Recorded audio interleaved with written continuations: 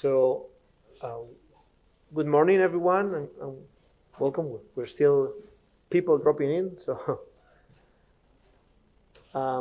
welcome. Good morning, everyone. Thanks for being here.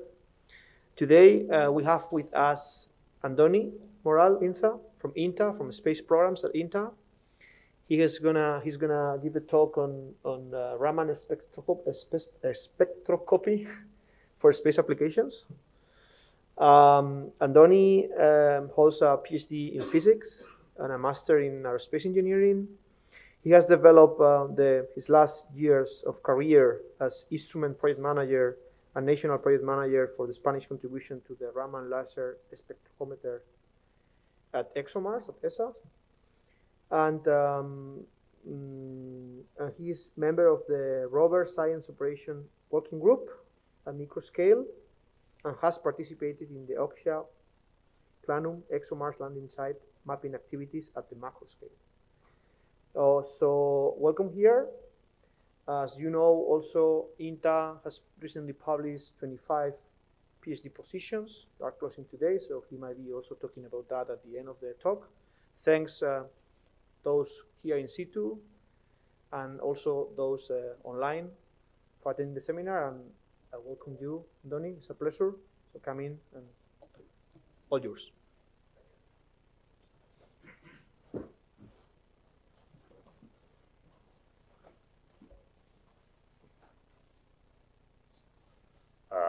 Thank you very much, Manuel, for inviting me today, this morning, and thank you everybody for coming, for assisting this talk. As you said, I work at INTA as an aerospace engineer, as project manager in several projects, and mainly devoted on the development of new instrumentation for planetary exploration. So I will try to explain briefly an overview of what I want to talk today. First, I would like to give you an introduction to what we consider planetary exploration. Second, I would like to introduce you about the Raman spectroscopy, why we feel this is that important, and why we feel this is a very nice tool for the planetary exploration. Later on, I will briefly explain what is RLS, Raman Laser Spectrometer, the instrument that is right now on the ExoMars rover to be launched next year. And also Raman Laser Assembly, part of another Raman instrument that will be placed in a rover on the MMX mission, a Japanese Mars and Moon Explorer mission.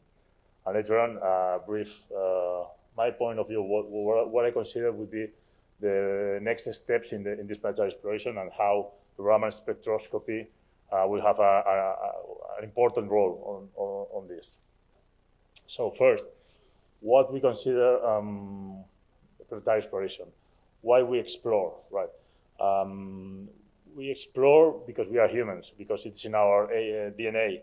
We will always have wanted to go farther, to go climb the highest mountain, or reach the poles, or now travel to the moon. All right, so we need to do that because we are humans. It's in our nature. But we also explore to understand why we are here, to try to answer a fundamental question, a philosophic question for human being. Is that are we alone, or are we in the universe, or we are a lucky shot? Some time ago, a piece of asteroid arrived to the Earth with life on it, and then we developed ourselves, or life is ubiquitous in the universe. We can, if we give the proper conditions for that, we can find life in other places, in other, So trying to answer this question is why we explore, why we travel to the moon, and why we are now traveling to Mars. So that's the reason why we explore. For planetary exploration, where should we look? What's our playground? Where are we looking for? We are looking for, we call exploration. For exploration, we need to be very close. We need to be there. We need to touch it almost. So we don't look for exoplanets. That's a very interesting thing, but it's not the planetary exploration. We don't look for very long away galaxies. We play in our solar system. We are looking for places where we can arrive. Doesn't mean that it's going to be easy, but that's what we want to do. So we will go to other planets in our solar system, but also to other moons and other asteroids or comets or whatever. So this is where we want to we do our science, we do our exploration. For the how do we do our planetary exploration? What is the paths with the steps we take along this exploration? All right. So first thing we do is we usually look from Earth. We 2 centuries ago, people were very interested on Mars, about their channels and so on. They felt that it could be inhabited, and all right, that was our goal to reach that and to understand why these channels were there. So later on, in the 50s and in the 60s, we started with a flyby exploration. For human being, it was a big challenge to be able to point at that red dot in the sky and reach it and take some pictures from there. Later on, we have some orbits. We were able to land in 1976. We took very nice pictures of there, and we were very surprised about how this desert we found there. Later on, this was made on a platform, right? So we landed and we observed what we have around.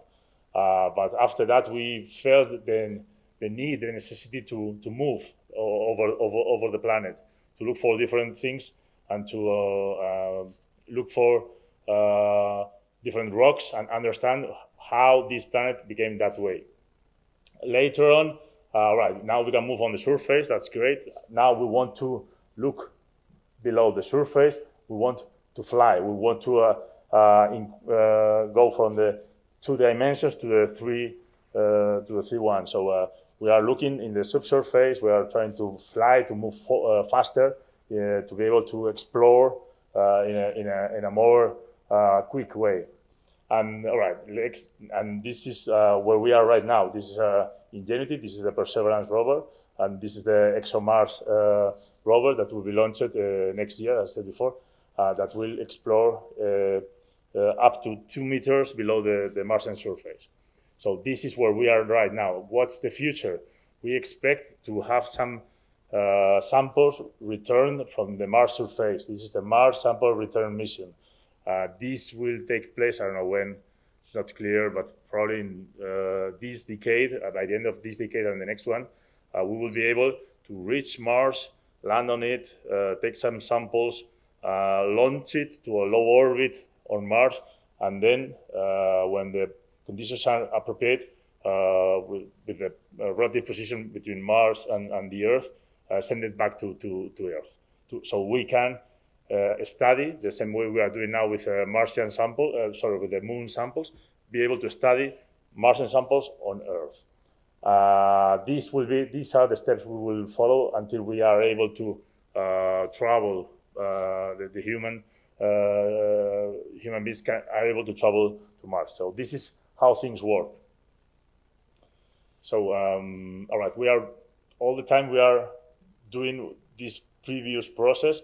We have some objectives that we fixed in order to understand where we are, the risks we need to face, and how the instrumentation need to be developed in order to answer these questions. So first, we need to understand why there was water on Mars, why it was habitability. Right? We know that there were big lakes, big seas on Mars. There was also atmosphere. So we know that these could lead to some habitability conditions. Could we find some rest of life on the previous eras on Mars? That's we are following this, trying to answer these questions. So we need to understand Mars, the climate, the geology, and later on, only when all these things have been understood, we need to understand which are the hazards so we can prepare for a travel to Mars. For all these scientific objectives, we need to study not only the surface, but also the atmosphere, the subsurface. We need to develop some instrumentation. So that's why I'm here. That's because we develop scientific instrumentation trying to answer these questions. So what is Raman spectroscopy, right? So Raman spectroscopy was discovered something like in 1928, almost 100 years ago, by this Indian scientist, who is Vanatharan Raman. He discovered that when we illuminate some sample, there was some very low energy jump in the molecules, in the chemical compounds that was proper from this kind of molecule. So this was some kind of fingerprint of different compounds, different molecules, and this give you a very interesting information about the samples you are analyzing. This signal was very, very weak, so it was something like 6 to 9 orders of magnitude weaker than the illumination source we applied, but it was there. So we needed to just remove all the non-desired light that was there and characterize this signal, this backscatter signal, in order to characterize the samples we were using. So this is a very powerful tool in order to be able to characterize from the mineralogy and the geology of any chemical compound that we want to analyze. So how Raman spectroscopy works? It is a very nice technique because it is very fast. You can illuminate with your monochromatic layer source in a sample, and you will have an immediate answer from it. It is very fast. It is non-destructive, so the laser doesn't need to be very powerful. You don't need to burn the sample or whatever. So you can after being analyzed by Raman spectroscopy, you can analyze with another technique. So there's no need to damage the sample. You don't need to prepare the sample. You don't need to make some kind of solution with water or whatever. You don't need to clean it. You don't need to prepare in some way. You just take it, analyze it, and you get the data. So that's very, very powerful in that way. We, as I said before, we get a lot of information from the Raman spectroscopy because we can analyze not only the chemical products but also the molecules, which is very nice for mineralogy and also for looking for biomarkers. We don't need a lot of power, just the lasers, as I said before, they are not very powerful.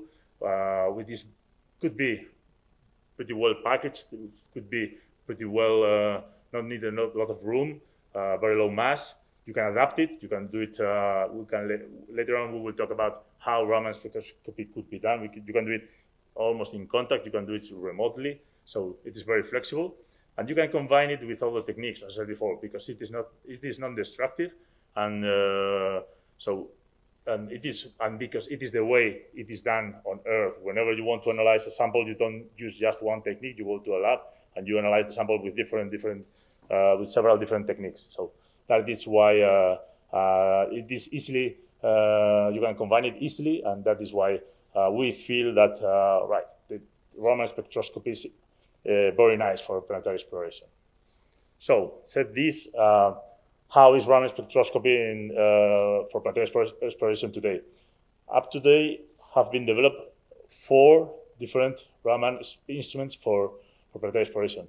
RLS, which is the one that will be flown, hopefully, in September 2022, will be launched to Mars. This is the one we've worked at INTA very deeply. SuperCam, which is a remote Raman combined with LIPS spectroscopy. It is right now on Perseverance rover. It is working right now, but because it is combined with different other techniques, it is not very optimized for Raman, let's say this way. Sherlock, which is another ultraviolet Raman instrument placed on the working on the Perseverance rover, and the RAX instrument, which is the Raman spectrometer for MMX, which is the mission I talked before, Japanese mission to be launched in 2024. For the Martian moons exploration. At this point, from INTA, we have deeply worked with RLS. This I will explain a little later about our participation on this instrument. We worked briefly on the calibration target on the SuperCam with the University of Valladolid, testing and integration with the testing and integration of the calibration target, and we will be delivering the laser unit for the RAX instrument. So we are also deeply involved in this other instrument. So, all right. So what is ExoMars mission and what is RLS? ExoMars mission is a mainly European mission, but also with the support of Roscosmos. It was split in two missions, one launched in 2016 with a TGO, the Trace Gauge Orbiter, which is an orbiter that is right now working on Mars, analyzing the Mars atmosphere and also to be used as relay for the communications with all of the other rovers that are right now on Mars. That is the 2016 mission, and the other mission, the 2022, that will be launched in September next year. It is made by two main units. The lander, which is, you can see there, will be a fixed platform. It is mainly a Russian one, with some payloads not only from Russia but also from INTA, and the rover. The rover that will be deployed after the landing of the platform and will be roving along Mars for several days, let's say this way, hopefully. So, which is the payload on the rover? There is a panoramic camera. There is a spectrometer on the mast. They will be looking for some interesting objectives on where to travel. They will help for the navigation. There is some radars that will let us know what is under the Martian surface. So, looking for interesting places to drill. There's a camera that will allow us to check in very, very close perspective the samples that we want to analyze, and a drill that will allow us, as I said before, to take some samples up to 2 meters depth of below the Martian surface. And then there's within the rover body, there is a small laboratory, let's say this way, for 3 additional spectrometers: an infrared, a Raman, and a mass spectrometer. The Raman one, the Raman RLS, the Raman laser spectrometer is a Spanish instrument. It is principal investigator is coming from University of Valladolid, but has been developed mainly, almost all of it, at INTA in Spain. So this is how it looks like. This is the ALD, as I said before, the analytical lead rover, which is within the rover. This is fully covered in the rover, so no access from dust or light or other aggressive temperatures. This is the main unit, the spectrometer, which is made of a collimator, diffraction grating, collector, and a detector, a CCD. This was designed and integrated by INTA in Spain, except for the CCD that was delivered by Leicester University in UK. This is the instrument control and excitation unit, which are different electronic boards with the power, with the onboard computer, with the software, and with the laser. This tiny unit here, which has been developed by INTA with many other providers, but developed and integrated and tested by INTA. It is the key point of the cornerstone of this instrument. The laser and the optics of the spectrometer are those that are very critical for the final performances of the instrument. So these critical units were INTA and Spain responsibility, and these are the key of why the spectrometer, this Raman spectrometer, was the first one qualified for space applications. It will not be the first one in flight, but it was the first one delivered and qualified. And this unit here is the optical head. So for Raman spectroscopy, we use a monochromatic source, which is a laser, a green laser, 532 nanometers. We inject this light coming from here into the optical head. We focus on the sample, which is placed here. We take this Raman signal scattered from the sample. We filter all the non-desired light on the optics on the optical head. We take this Raman signal into the spectrometer. We diffract this light. We push it into a detector. This detector is read by the electronics, and then we get the Raman spectra, so we can interpret this data in order to see which kind of sample we are analyzing. This is a quick overview of how the very complex international consortium we've been leading from INTA with lots of different institutions from France, UK, and Germany. So let's say it was one of the main difficulties we found, not only for the technical, but also for the management. And this is what we were able to deliver. Not only these models, this is a typical models policy on a space program development. We developed a breadboard and a structural and thermal model, an engineering and qualification model, and finally the flight model, which is the one which is now integrated on the rover. All these integrations and characterizations and qualification was done at INTA.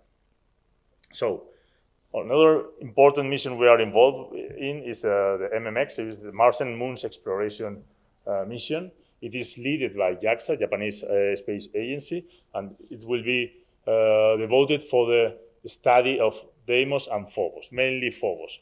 Why? Because they want to understand why these very strange moons they have our Mars, and it is also foreseen to take some samples and return it back to Earth. These Japanese Hayabusa and Hayabusa 2 missions, they are used to take some samples, very few grams or milligrams of dust on this asteroid and return it back to Earth. So, but this is not the only part of the mission. There will be a small rover, which will be something like 20 to 30 kilograms rover, very small one. But in this rover, there's also a Raman spectrometer. This is the RAX instrument. It will be placed here. Has two main units: the RAX spectrometer module and the Raman laser assembly. This laser assembly, it is the one responsibility from INTA. This is the laser. You cannot appreciate very well here, but I can tell you this is something like 4 centimeters long by 3 centimeters width, something like that, and 2 centimeters height. This is also another development we do at INTA. We place all these tiny optical components to be able to achieve some resonators. We pack the light. We condition this light in order to achieve a good laser signal to excitate the samples. So, and now very briefly, what is the future, or at least what is our vision of the future in the planetary exploration? It is true that we said we will come back to Mars, that's for sure, with the Mars sample return. We want to also these are missions that are already almost approved. We will visit some moons from Saturn, Hygiens and Dragonfly to Titan. There is also big interest in studying the icy giants, the Neptune and Uranus. We will go for Venus in the next decades, that's for sure. Europa Lander, this is a very icy moon, very interesting, from Jupiter. All these icy moons are the goals right now of the planetary exploration. We are looking at those objectives. But first, before going to all these very interesting places, we will go back to the moon during this decade. Why? You will say, all right, the answer is in this Artemis mission. You will have heard about this for sure. we will go back to the moon, but not because we are interested in the moon, not now, but because we are interested on Mars. So this is the step we need to take before flying to Mars. If we want to arrive to Mars, we need to learn how to fly to the moon, go forward and backward in order to need to place some base on the moon. We need to be able to fly very easily to the moon. We want to learn how to develop all the technologies needed for going to the moon. And only when we are able to do this travel, we will be ready for going to Mars. So, and for sure, we will arrive to Mars. I don't know if in 20 or 30 or 50 years from now, but we will arrive there. But before, we need to learn how to do it. So that's why we are going back to the moon during this decade. Right, so once we arrive to the moon, what we need to learn about that? We need to learn the in situ resource utilization. This is what we are talking now. We need to identify interesting materials. We need to characterize them, extract, and process them. So if we want to have a permanent base on the moon, we need to be able to take some water from the ice. We need to combine it with this carbon dioxide in order to get some oxygen for breathing and methane for fuel, for being able to come back. We need to learn to do this on the moon in order to be able to do that in the future from Mars. So for this mineralogy, mining, ices and volatiles characterization, we will need some spectroscopy. So Raman Spectrocopy will have a relevant paper on a relevant role in this characterization, in this new exploration of the moon. But also we will use the moon as a test bench for future developments of new instrumentation. So what we need to do from the Raman point of view, we need to be lighter, we need to consume less energy, less power. We need to be able to take our own decisions on board. We don't need to send back to Earth to feel what it is interesting or not. We need to do it by our own. So we need to improve our performances, better resolution, signal to radio, accuracy on the instruments, and we need to be ready for very harsh environments. Traveling to Europa or some other icy moons from Saturn or Jupiter, it is not that easy, and the environment, mainly from the radiation point of view, is much more harsh than the one we have even on Mars or on the moon.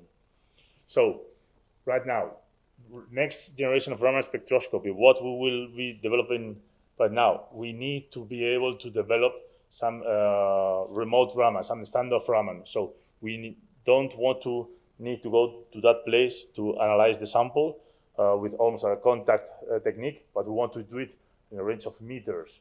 So that's the most interesting thing.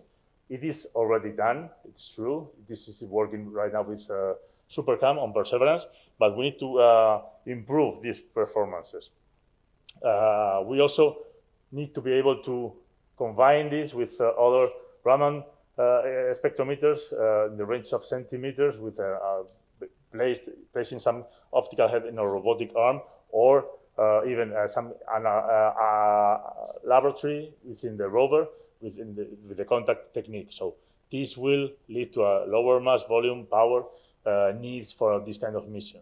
But we also want to combine it with other techniques, with the laser-induced breakdown spectroscopy, X-ray diffraction, infrared cameras. So we have learned that if we combine two different techniques, the result we obtain, it is not just the addition of two of them, but it is much more powerful. So this is where we need to go in the future, combining these techniques.